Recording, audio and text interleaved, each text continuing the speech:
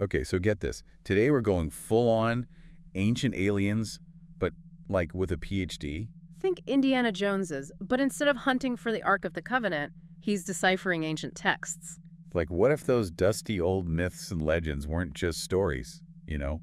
What if they were like, I don't know, early drafts of humanity for dummies? That's Greg Braden's whole jam, right? This scientist, explorer dude who's basically saying, hey, what if ancient cultures knew stuff we're only just now rediscovering with all our fancy science? Like finding your great-grandma's recipe book and realizing she's a freaking culinary genius ahead of her time. Right. And Braden's convinced those recipes are the keys to understanding consciousness, unlocking hidden human potential, maybe even fiddling with our own DNA. He's pulling from science, ancient texts, archaeology, the whole shebang. Okay, so let's unpack this, starting with Braden's big idea. Ancient wisdom meets modern science. Is he saying our ancestors were, like, walking around quoting Einstein?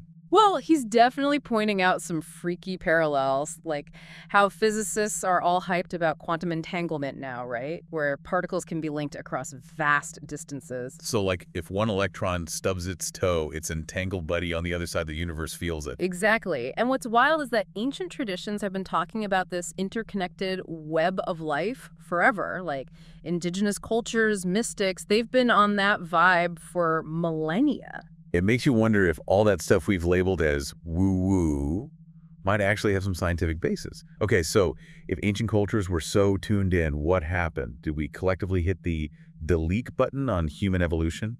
Braden suggests some knowledge was lost, like through natural disasters or societal upheavals. But he also throws out this idea, what if some info was, like, purposely hidden? Wait, hold up. Is he implying there's some Men in Black scenario going down where they're keeping the real truth from us? He mentions this thing called the Brookings Report from way back in the 60s.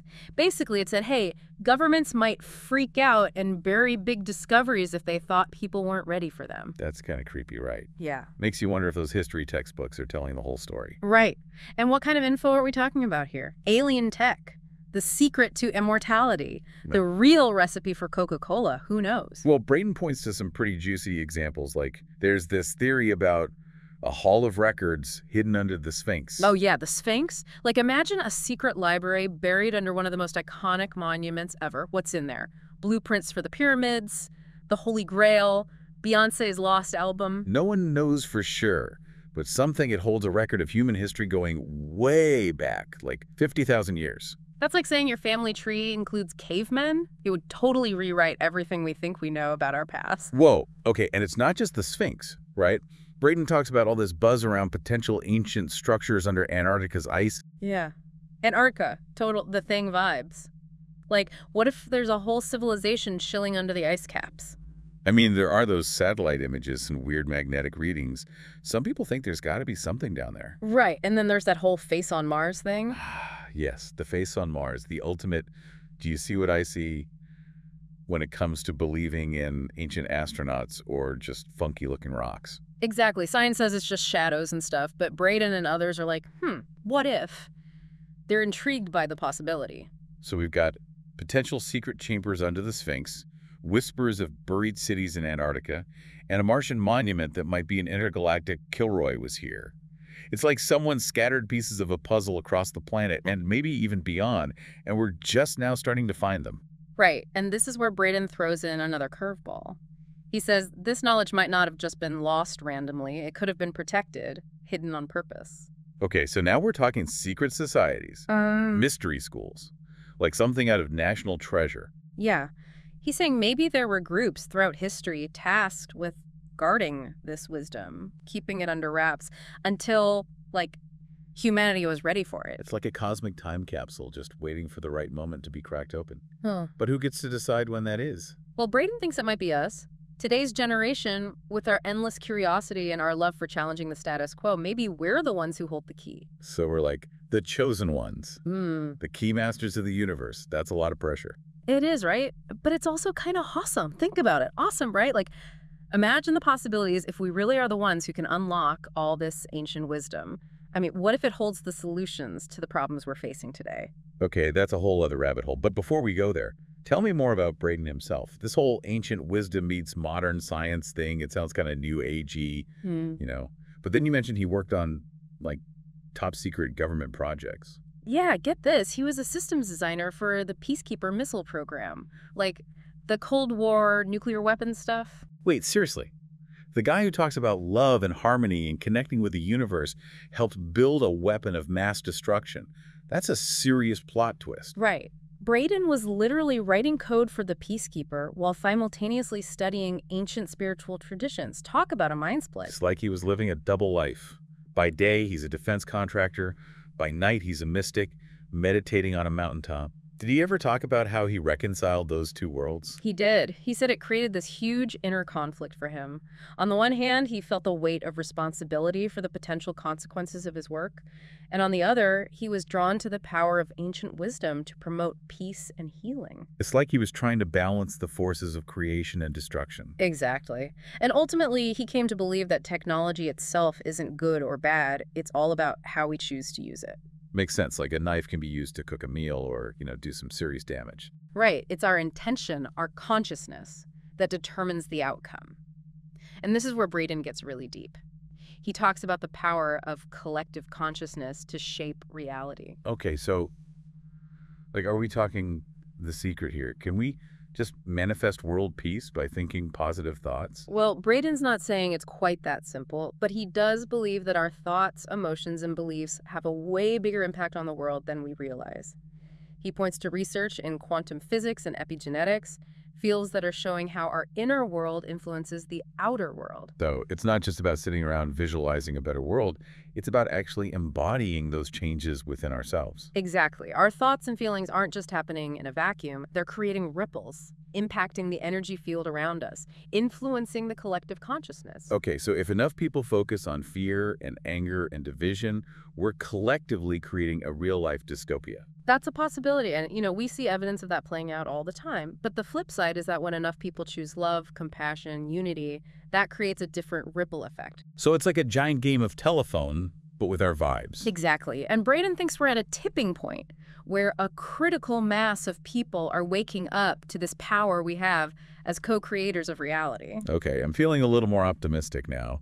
But let's be real. There's a lot of scary stuff happening in the world right now. It's enough to make you want to just hide under the covers. It's definitely a challenging time, no doubt. But Braden says hiding from it all isn't the answer. He thinks fear actually shuts us down, limits our ability to see possibilities and create positive change. So facing our fears is like leveling up in a video game. Something like that. He encourages us to cultivate a grounded optimism, to acknowledge the challenges, but also to hold a vision of a better future. Okay, so what are some of the tools Braden suggests for tapping into this inner technology and shaping reality? He talks about meditation, mindfulness, gratitude, and connecting with nature. Practices that help us become more aware of our thoughts and emotions to shift our energy. Those all sound great, but do they actually work? Like, can meditation really stop a war? Can gratitude cure a disease? Well, Braden acknowledges there are no quick fixes. Transformation's a process, right? But he believes that by cultivating these inner qualities, we become more aligned with peace, harmony, healing, and that can have a ripple effect. So it's like, as more individuals become more conscious and compassionate, the collective consciousness shifts. Exactly. And this is where Braden gets really excited. He thinks we're on the verge of a major evolutionary leap, that humanity is waking up to its true potential. Okay, I'm intrigued. But speaking of evolution, let's talk about Braden's more out there ideas. Like the whole thing about changes happening in human DNA right now. Yeah, buckle up, because this is where things get trippy. Braden says scientists have observed some crazy changes in human DNA since, the mid-90s. And he thinks it points to an accelerated evolution that's happening in response to, the craziness of our times. Wait, so we're evolving on fast forward. What's triggering that? 5G, chemtrails, cosmic rays? Braden doesn't really give a specific cause, but he says it could be a combo of things. Environmental stress, maybe. Our exposure to all this tech. Even shifts in the Earth's magnetic field. Who knows? So our DNA is adapting to the chaos. It's like a biological software update. Exactly. And instead of becoming, Skynet and taking over the world, it seems to be trying to help us thrive in this increasingly complex world. So what are these DNA changes actually doing? Are they giving people telekinetic powers? Or the ability to breathe underwater? Well, Braden doesn't go that far, but he suggests these mutations could enhance certain abilities like immunity, stress response, intuition, maybe even empathy. He thinks they could be leading us towards a more evolved version of humanity.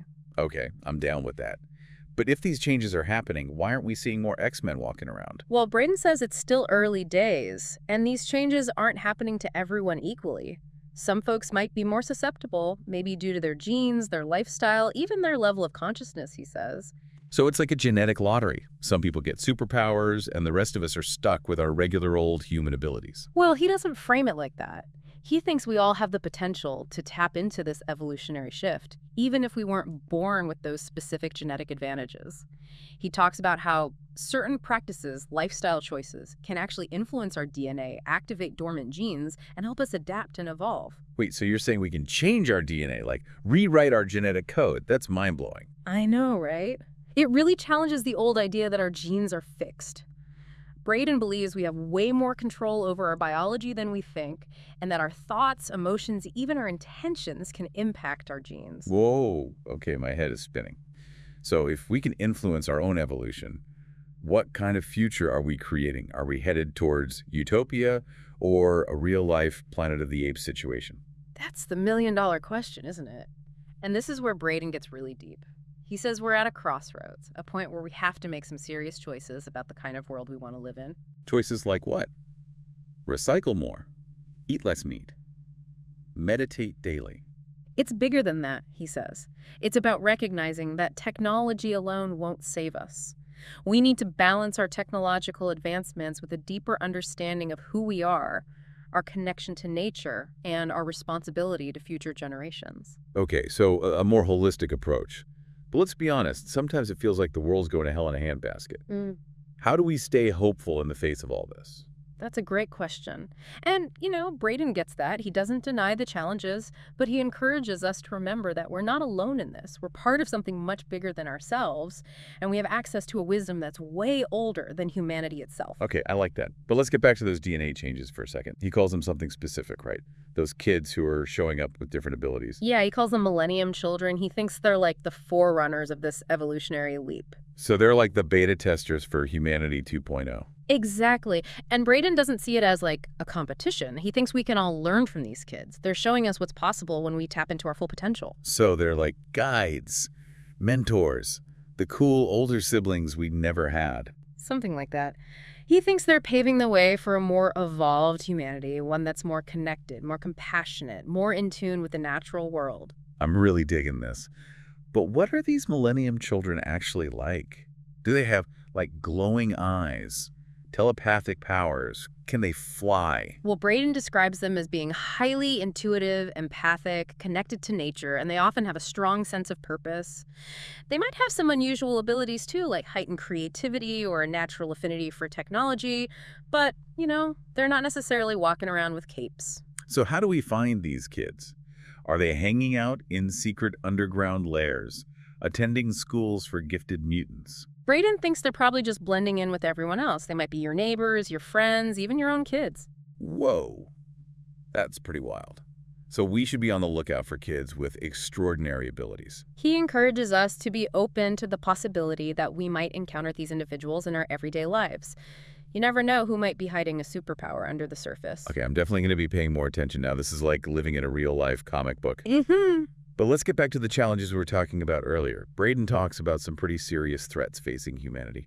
I'm curious to hear his take on that. Yeah, he doesn't shy away from the tough stuff. And one of the biggest threats he talks about is biological weapons. Okay, so now we're talking about real-life supervillains, the kind who create deadly viruses and unleash them on the world. It's a scary thought, and Braden doesn't downplay the danger. He says these weapons could be even more dangerous than nukes. More dangerous than nukes? How's that possible? He says they're easier to make, harder to detect, and a single attack could wipe out entire populations. It's like something out of a nightmare. Okay, that's terrifying. So, do we all need to start building bunkers and stocking up on hazmat suits? Braden doesn't think fear is the answer.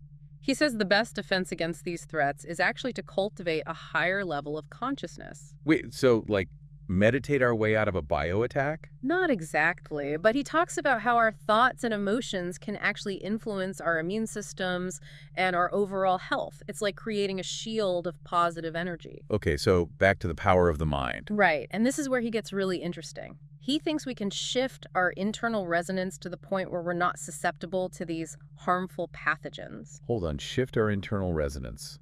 What does that even mean? Think of it like tuning a radio to a specific frequency.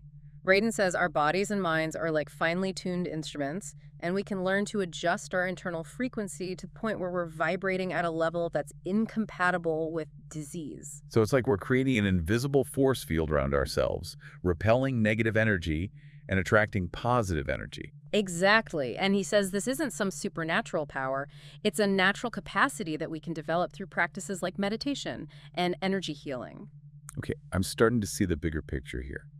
We need to cultivate our inner technology to enhance our well-being and protect ourselves from threats. Right. It's about recognizing that our inner world and the outer world are connected, and that by transforming ourselves, we can actually help transform the world. That's a powerful idea, but it's also a lot of responsibility. It's like we're all superheroes in training, trying to figure out how to use our powers for good. Exactly. And Braden says this isn't about becoming superhuman or trying to control everything. It's about recognizing that we're part of a larger web of life and that our choices and actions have consequences that ripple outwards. Okay, so it's about interconnectedness and acting responsibly. Right. And this is where Braden's work comes full circle. He says that ancient wisdom traditions understood this interconnectedness, and they offer valuable insights for navigating these challenges. So it's not just about science, it's about merging science with spirituality. Exactly. And this is what makes Braden's work so compelling. He bridges the gap between these two worlds, exploring the mysteries of consciousness and how ancient wisdom can help us understand the universe and our place in it. This is making my brain hurt, but in a good way. But before we get too philosophical, let's talk about something more practical. Braden also talks about free energy technologies, right? Yes. This is where things get really tangible. He's not just talking about theories, he's talking about real-world technologies that could change everything. Okay, free energy. Sounds almost too good to be true. Is he talking about those perpetual motion machines that never seem to work? Not quite. He's talking about tapping into natural sources of energy that are all around us, like the Earth's magnetic field, the sun's energy, even something called zero-point energy. Okay, now we're talking zero-point energy. That sounds like something straight out of Star Trek. Yeah. So are these free energy technologies actually working? Braden says there are examples being used in some parts of the world, like small systems that can power homes using energy from the environment. He also talks about Nikola Tesla, who was way ahead of his time with his free energy research. Oh yeah, Tesla, the original mad scientist. But if these technologies are real, why aren't they everywhere? Why are we still stuck with fossil fuels and paying outrageous energy bills? That's the million-dollar question, right? And Braden says the answer is pretty complicated. He talks about how the development of these technologies has been suppressed by powerful interests, like governments and corporations. But wait, so we're talking about a conspiracy theory here, like a secret cabal that's keeping free energy hidden from the world. Well, Braden doesn't use that kind of language. He focuses on the evidence, and he makes a pretty strong case that there are forces that have worked to prevent free energy from becoming mainstream. Okay, so it's not just about the tech itself, it's about the politics and economics of energy. Exactly. And this is where Braden gets really insightful. He's not just about inventing new gadgets. He's about transforming the systems that run our world, challenging the powers that be. That's a tall order. But if free energy can liberate us from fossil fuels, it's definitely worth fighting for. Absolutely. And Braden's message is all about empowering us to create a different kind of future, one that's based on abundance, sustainability, and harmony with nature. I'm totally on board with that. But let's switch gears for a second. Braden also talks about Atlantis, right? The lost city. Yes, Atlantis, the ultimate legend. Most people dismiss it as a myth, but Braden's not so quick to do that. Okay, so we're going deep into the what-if zone here. What evidence does he present for Atlantis actually existing? Well, he starts with Plato, the Greek philosopher who wrote about Atlantis. Braden says Plato's account shouldn't be dismissed as just a story, but considered as a possible historical record. So he's saying Plato might have been writing about a real civilization. That's what he's suggesting. He points to the level of detail in Plato's description of Atlantis, its geography, culture, technology. He thinks Plato might have been drawing on some ancient source, maybe a lost text or an oral tradition. Okay, but if Atlantis was real, where was it? I Yeah. always pictured it somewhere in the middle of the Atlantic Ocean, but that seems too Yeah. far-fetched. Braden explores all sorts of theories about its location. Some think it was in the Mediterranean Sea, others the Caribbean. There are even those who say it was in Antarctica. Antarctica, seriously? How could a technologically advanced civilization exist in a place like that? Well, Braden points out that Antarctica might not have always been covered in ice. There's geological evidence that suggests it might have been in a more temperate zone in the distant past. Okay, now my head is really spinning. So we've got a lost continent, a hidden civilization, and a mysterious ancient text. This is like Indiana Jones meets the X-Files. But is there any actual physical evidence to back up this Atlantis theory? That's the big question. And while there's no definitive proof, Braden does point to some intriguing anomalies, like there are underwater structures that have been found in various parts of the world. So like sunken pyramids, underwater cities. Some researchers think that's a possibility. He also talks about the Bimini Road, this weird rock formation off the coast of the Bahamas that some people believe might be part of a submerged city. Okay, this is getting juicy. But if these underwater structures are real, how did they end up there? Did a giant earthquake swallow up Atlantis? Was there some kind of catastrophic flood? Braden explores all sorts of theories. A massive earthquake, maybe. A volcanic eruption. A comet impact. He even talks about the possibility that Atlantis might have been intentionally submerged, maybe because of a war or a natural disaster. So it's a mystery wrapped in an enigma, wrapped in a riddle. Pretty much. But even if we never find definitive proof, Braden thinks the story of Atlantis holds important lessons for us. He suggests that Atlantis might have been a super advanced civilization that got a little too big for its britches, and its destruction was a result of its own arrogance. So it's a cautionary tale about the dangers of unchecked technology and the importance of respecting nature. Exactly. And Braden thinks we're facing similar challenges today. He says we need to learn from the mistakes of the past and choose a different path, one that's more sustainable, compassionate, and in harmony with the planet. Okay, I can get behind that. But even if there's some truth to the Atlantis story, it's still a pretty big leap to connect it to our modern world. It is. But Braden encourages us to approach these mysteries with curiosity and draw our own conclusions. He doesn't want us to blindly believe anything, but to explore the evidence and see where it leads. That's fair. It's like we're all detectives trying to solve a cosmic puzzle. Exactly. And speaking of mysteries, let's talk about secret societies. Braden has some interesting things to say about their role in safeguarding ancient wisdom. Ooh, secret societies. Now we're talking. So is he talking about the Freemasons? The Illuminati? Yeah. The lizard people? Well, he doesn't name any specific groups, but he does talk about the possibility that there are organizations that have been operating behind the scenes for centuries, protecting ancient knowledge and wisdom. So they're like the guardians of the ancient mysteries, waiting for the right time to reveal them to the world. That's one way to look at it. And Braden thinks that time might be now. He says we're living in a time of great awakening when more and more people are searching for truth and questioning authority. It does feel like there's something in the air, a shift happening, like the world is waking up from a long slumber. And Braden believes this growing awareness is creating the conditions for a renaissance of ancient wisdom, a time when this hidden knowledge can finally come out into the open and help guide humanity towards a better future. Okay, I'm feeling a little tingly now. This is getting epic. It's definitely exciting. But, even with all this talk of ancient wisdom and human potential, it's hard to ignore the mess we've made of things. Climate change, social unrest, the whole shebang. It can feel kind of overwhelming. I hear you. Braden doesn't sugarcoat the challenges, but he sees them as a necessary part of the process. He talks about how crisis can be a catalyst for growth, Like those moments when you think you're totally screwed, and then suddenly you find this hidden strength you never knew you had. Exactly. He thinks humanity's going through something similar right now. We're being pushed to our limits, forced to confront our own BS and make some hard choices about the future we want to create. It's like we're in that scene from The Matrix where Neo has to choose between the red pill and the blue pill. Right. Do we stick with the familiar but ultimately destructive path, or do we take the leap into the unknown and embrace a new way of being? So Braden's saying we're at a crossroads, that these crises aren't the end of the story. They're just plot twists that force us to change the narrative. Exactly. He thinks these challenges are wake-up calls. nudging us to evolve beyond the old systems and beliefs that got us into this mess. It's like the universe is giving us a cosmic timeout, saying, okay, humans, you've messed up. Time to rethink your priorities. And he believes we have the tools to do just that.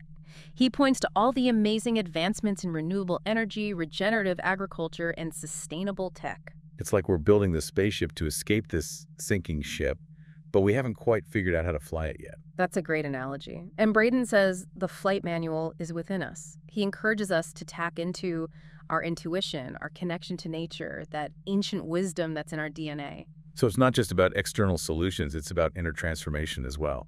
Absolutely. He says outer change has to be mirrored by inner change. We need to cultivate qualities like compassion, forgiveness, and gratitude. It's like Gandhi said, be the change you wish to see in the world. But it's not just about individual change, right? We need to work together to change the systems too. Right. He emphasizes our interconnectedness, how our actions ripple out and affect everyone and everything. He says we need to come together as a global community to tackle these challenges. So it's like that scene in Avengers Endgame, where all the superheroes team up to fight Thanos. We need to combine our unique strengths to take on these global threats. Exactly. Braden believes we all have a part to play in this grand evolutionary adventure. We all have something to offer. So we're all superheroes in a way. That's pretty empowering. It is. And the more we step into our power, the more we contribute our gifts to the world, the faster we'll be able to create a better future. Okay, I'm feeling inspired. But let's be real, it can feel a bit overwhelming sometimes, With all the bad news and the scale of the problems we're facing. I get it. Braden acknowledges that this journey isn't always easy. But he reminds us that we're not alone. We're part of something much bigger than ourselves, and we have access to a wisdom that's been guiding humanity for millennia. Like Glinda the Good Witch said, you've always had the power, my dear. You just had to learn it for yourself. Exactly. And the more we trust in ourselves, in each other, and in the inherent goodness of the universe, the more smoothly we'll be able to navigate these challenges and create a world that truly reflects our highest potential. Well said. This has been an amazing conversation. We've explored some Dutch stuff today, but the conversation doesn't end here. Keep exploring, keep questioning, keep dreaming. And who knows, maybe we'll all unlock our superpowers along the way. Thanks for joining us.